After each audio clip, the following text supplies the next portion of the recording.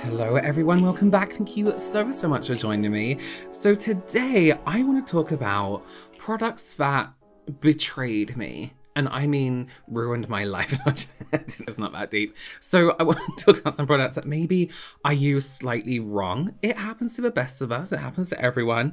Or products that claim to do something and when I use it the way it said, didn't quite work, and maybe I feel slightly let down by them. So that's what we're going to be talking about today. Just before we get into that, if this is your first time here, hi, my name is Robert. I'm a professional makeup artist here on YouTube and also in real life, and it's my goal to help you become a pro yourself, or just someone who's really good at makeup. So if that sounds like something you are interested in, then do please consider subscribing. Just before we get into all those betrayals, I had to jump in here and thank today's sponsor, Skillshare. Now, you all know I love Skillshare. You've heard me mention them numerous times. There is so many different classes to take on Skillshare. It is unbelievable. I've had the best time educating myself, learning something new, and gaining new skills, new knowledge.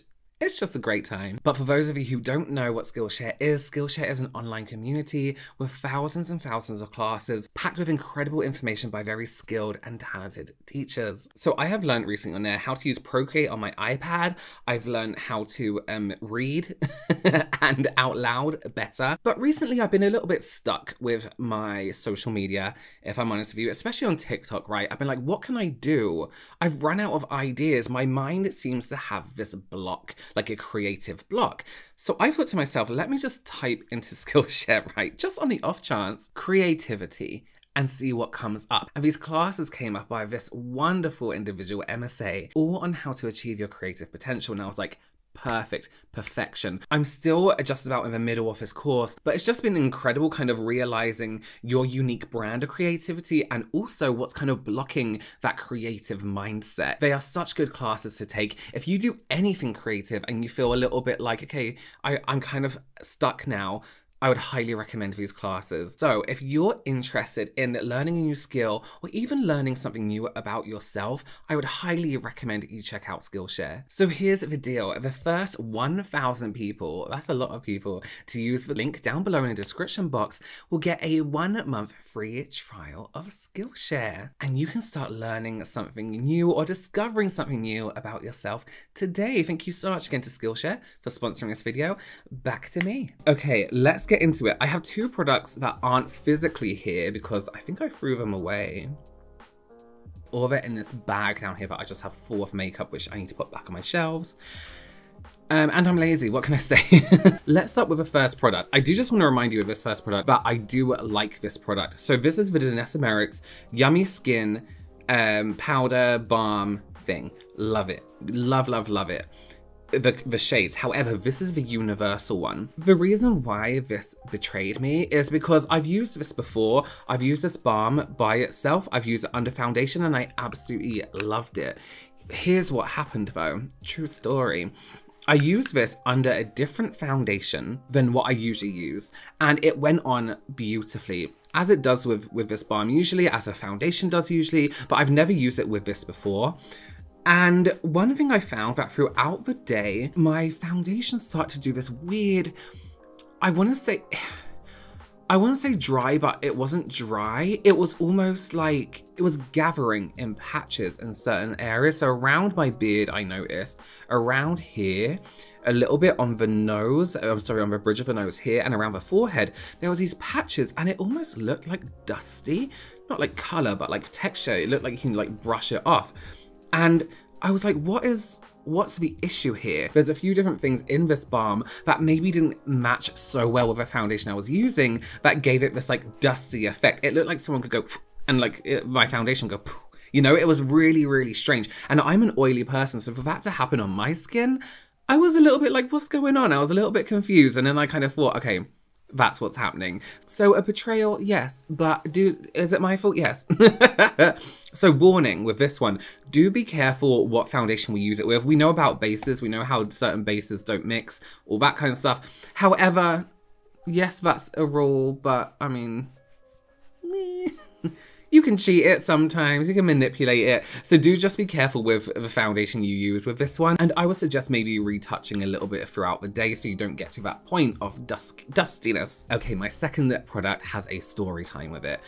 the brand Nimya, which is Nikki Tutorial's skincare line, skin prep, foundation prep, makeup prep, I want to say, which I use and absolutely loved. I thought it was a really good idea for someone who's involved in makeup to come out with skin prep, because I think that's super important over makeup. It's what helps your makeup last longer. It's what helps it look the way it does, so it's extremely important.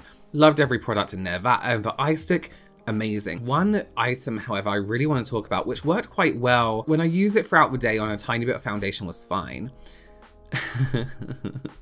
And here's where the betrayal comes in, right? Story time. So me and James were extremely lucky and like honored to be invited or even considered to attend the opening of a pop-up store for Lisa Eldridge in Covent Garden with all her amazing products. If you haven't tried the brand, you absolutely need to.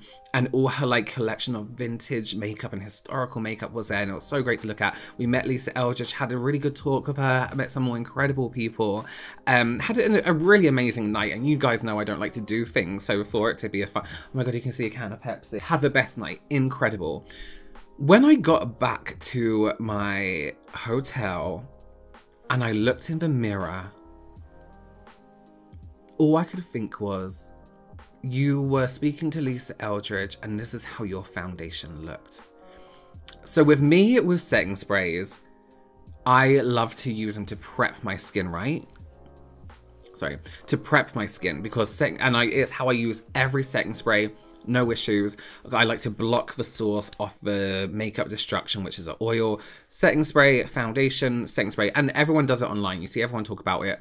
And it's a technique makeup artists have used for many, many years. This setting spray that I use, a spray underneath, and then I thought, you know what, let me hydrate and like finish my makeup with a setting spray so my skin looks nice and natural. I don't know what happened. I didn't use anything different apart from this setting spray.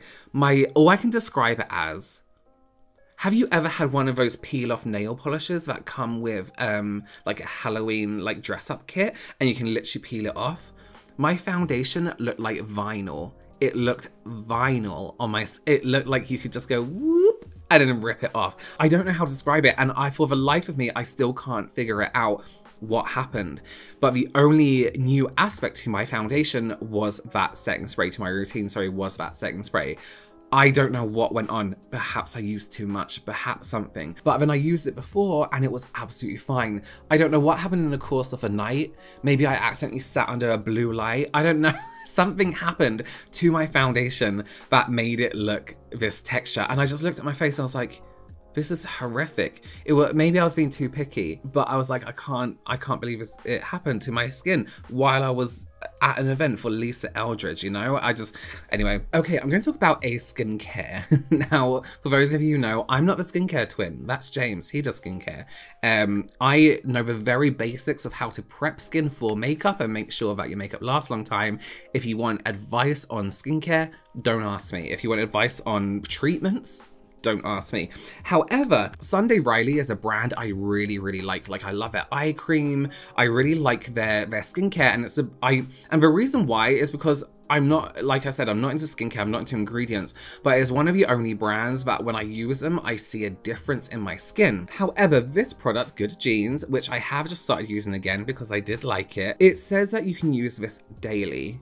Fucking do not use, if your skin is actually, I don't know, if your skin is sensitive, it is a glycolic acid treatment, which to me, acid, I don't know why I didn't pair the two together. It's an AHA, I believe, alpha hydroxy acid. It says you can use it daily, just like it did. So I did. My skin hurt. It was sensitive. It was dry. It was the most horrendous experience I've had with a product. Oh, actually, that's not true because I bought a face wash in America and it made my skin look like I had eczema. Horrific when I use it daily. When I use it like 3 times a week, good, we're absolutely fine. 3-4 times a week. Daily, absolutely not. Oh my God, my skin. And some people might have built up like an immunity to it, and I think that's what you have to do. Not immunity, but they're not as sensitive. But oh my God, it just really, really hurt. But it does, when I feel like brands need to be a little bit more obvious for like us skincare simpletons that don't really know much and say like, listen, use it daily, sure, but if this is your first time, if you're stepping into it, slow it down. And I only know that because I spoke to James. I was like, why is this happening to my skin? Slow it down a little bit. take it easy, take it slow. It was an intense situation there for me. And you use skincare to, you make your skin look better, make yourself feel better. And so when you're using something that says that you can use it a certain way and it doesn't quite work out, you're like, shit, that's not great, is it? Now I have to fix this again. Okay, so here is another cautionary tale of mixing things together, right? I absolutely adore this brand, and this isn't the brand, this is my story time about it. An eye serum from Augustinus, an absolutely like really expensive skincare brand, but I was very kind of gifted, like loads of it from Space NK, and I absolutely loved it. Some of the only skincare products I finished the whole way through. Beautiful. And I was using this eye cream, and I believed, serum, and I believed it had vitamin C in, right? So I went to go and use this eyebrow pen. This was from Misguided Beauty. Really good pen, sat really well on top of like brow product, brow gel, brow wax. Beautiful, really nice. And where was I? Oh, okay, so it was when it was a little bit hot and I was sitting outside. Lucky I had sunglasses covering my eyebrows. My eyebrows turned red, pure red. I wish I had taken a picture. Now, this isn't the first time this happened to me. I thought it was because just of the quality of a pen, but I do like the products from Misguided. I think are they shutting down? Something happened, right? I don't know, something dodgy. Anyway, it looked really good. Went on smoothly. It was a really nice tip to it. And I just remember going to the bathroom and looking in the mirror and I was like, everywhere I've put this brow pencil is red. It's lit up red. So it was all like in this gap up. I haven't got any brow pencil and I just put like a wax in. It was all up here. It was all red down here. And I was like, this looks fucking stupid. So I had to wipe it off. I took to Twitter and I was like, has this happened with anyone? So Dr. Michelle Wong, or Lab Muffin Beauty Science on YouTube. So she said to me, under it, she was like, are you using anything with vitamin C in?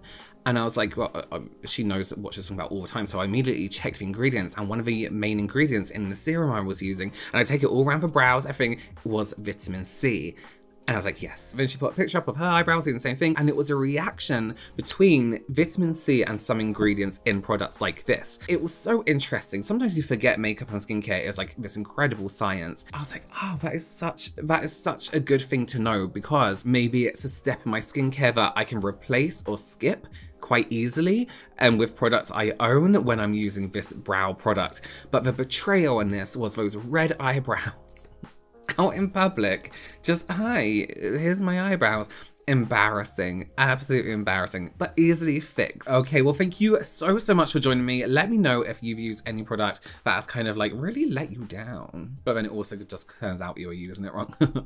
Let me know below. Thank you so much for joining me. Please do consider subscribing. Follow me on Instagram, Twitter, TikTok. That's it, I think. That's all I need to say. Thank you so much again, and I will see you very soon. Bye.